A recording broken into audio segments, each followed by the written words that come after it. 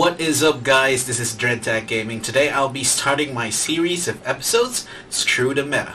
And in this particular episode, I'll be focusing on the existing meta for burst fire gameplay, Gunlance, the Royal Burst. Royal Burst is said to be the best when it comes to burst fire gameplay. Since it is the only Gunlance to have a level 4 normal shelling, it basically leaves everybody no choice but to use this weapon when they want a burst fire build. In my opinion, the best for a burst fire Gunlance is the Gluten Gunlance 3. Yes, the Jagras Gunlance. It is ugly as hell, but let me quickly show you why the hell I'm swearing by this weapon. It only has a normal level 3 shelling, but I'll show you in this video why I prefer this over the Royal Burst meta. Let's go! Okay, so the Gluten Gunlance is a rarity 6 weapon. It has 437 base attack. It cannot get into white sharpness, neutral affinity, a hidden element of sleep, level 3 slot, level 2 slot, normal type shelling, level 3, and can be augmented 3 times at the cost of only 1 warrior's streamstone per augment. On the other hand, the Royal Burst, it is a rarity 7 weapon. It has the same base attack of 437 but can go into white sharpness, 15% affinity, an active poison element of 330, 1 level 1 slot, normal type shelling level 4, and can only be augmented twice at the cost of 2 warrior's streamstones per augment. So let's get to the comparison. So Gluten Gunlance has 2 jewel slots, and mind you, one is level 3 and the other is level 2. That is a very big factor in customization with your build. You could slap in either an elementless jewel, protective polish, mind's eye, or whatever the hell jewel fits there for your playstyle. Also, it has 3 augments where you could again customize what you want to put in there. Also, since it is a rarity 6 weapon, it only costs 1 warrior streamstone each. And given that this is a great Jagras weapon, it's pretty easy to get early game, and it will get you across the end game as well. Now, yes, it is just a level 3 normal shelling type, which makes a huge difference between the level 4 shelling of the Royal Burst. But keep in mind that there is no singular move that can spam just the burst fire move. In order to use the burst fire move, you were required to perform a specific rotation to access the burst fire move. And that is where the Gluten Gunlance comes in. Having high raw damage with an elementless jewel gives you a high damage for your normal attacks that will eventually compensate for the loss of DPS during your burst fire move totally when wielding a higher output than that of a Royal Burst's combo. Although for a Wyvern's Fire, the Royal Burst would come out on top by a fair bit. The frequency of your usage of these moves, however, are not as frequent as your burst fire combo, since you'd be spamming those with endless loops of combos and essentially just weaving a stake or a wyvern fire when the monster is either about to reposition, when the monster is down or not mobile, or asleep. Also, keep in mind that since they have same base attack value, despite of handicraft, Gluten Gunlance can be augmented thrice. If you have an attack augment, like twice, and then a health up augment, that would offer a complete different gameplay and output compared to only having 2 augments. Now let me show you an actual damage comparison. Both weapons have been tested with the same build. The only difference is the Royal Burst doesn't have any augments, since I haven't got any streamstones for those, since it's pretty expensive. And the Gluten Gunlance has 2 attack augments and 1 health up augment. But since they have the same base attack, they would still probably yield the same results as this, just without having the extra health up from augment from the Jagras. So here you go.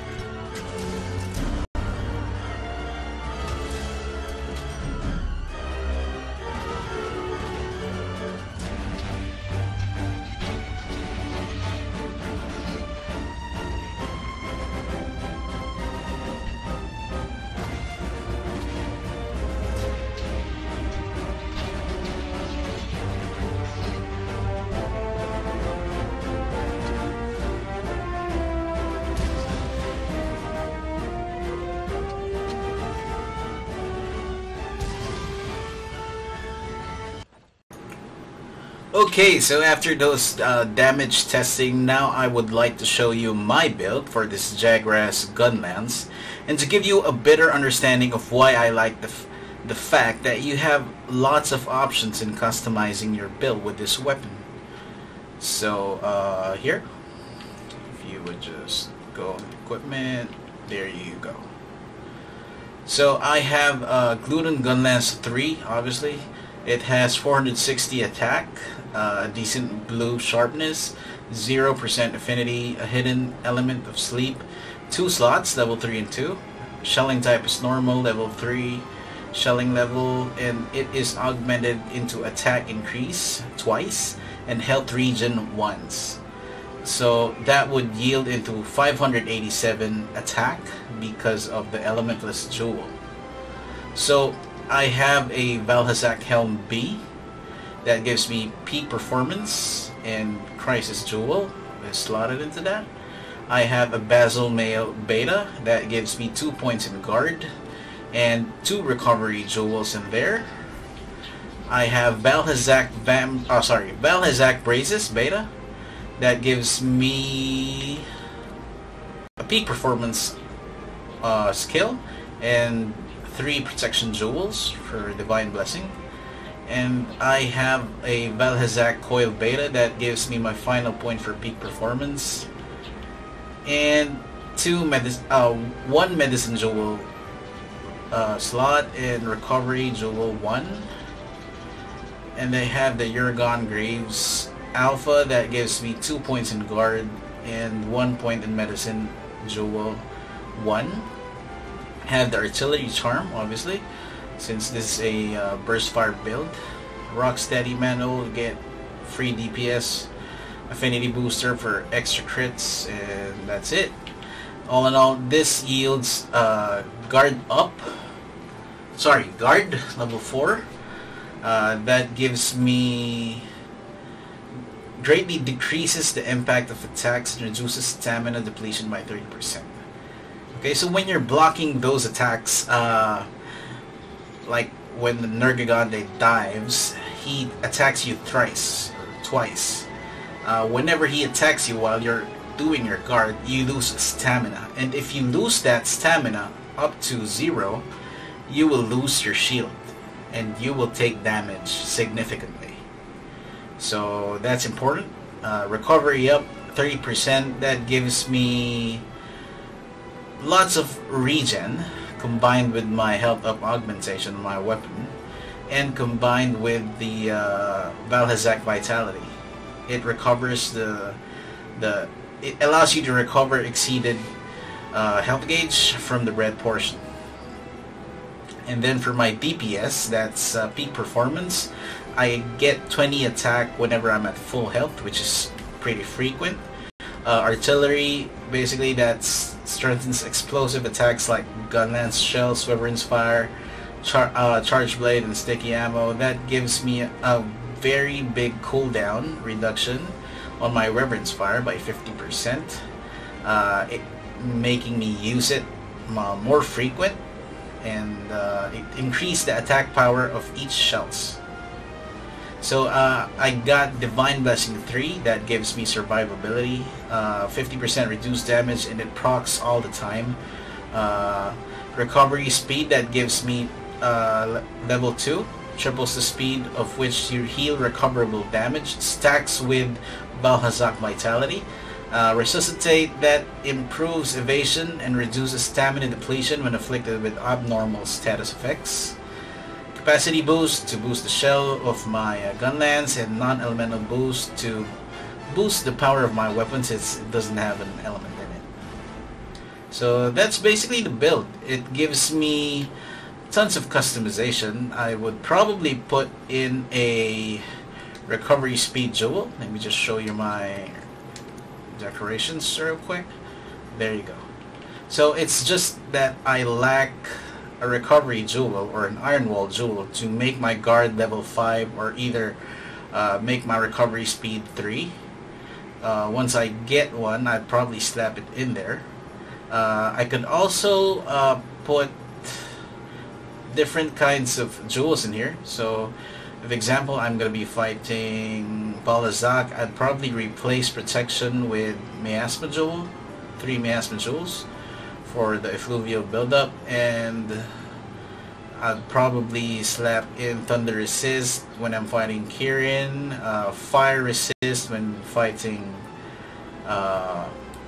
Theostra, and so on.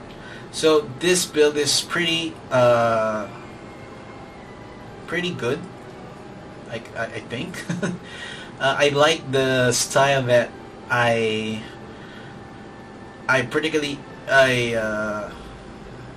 deal damage while I'm not dying, basically. So it gives me pretty decent damage with this weapon since it has a high raw. And yeah, that's it. So you could actually do a full glass cannon build with this. Let me just show you. This would be my glass cannon build with this.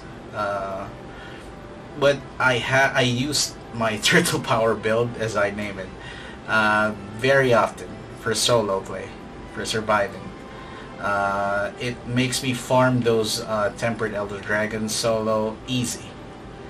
Okay, so let me show you a clip on how I use this build. It's not the best clip, but I hope you get the idea that I get tons of survivability. And yeah, so I hope you enjoy the clip here.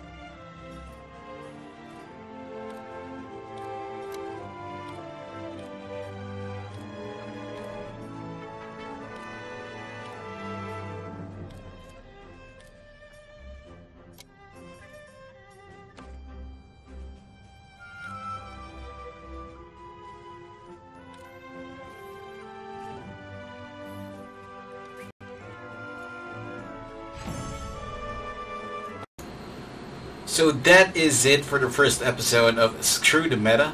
I hope you all enjoyed the video, and it would help me a lot if you would leave a like and comment below. Let me know why this is a viable weapon and build, or if it's not. Subscribe and click the bell beside it for more Monster Hunter World videos. This is DREADTAC Gaming, wishing you all a happy hunt. Peace.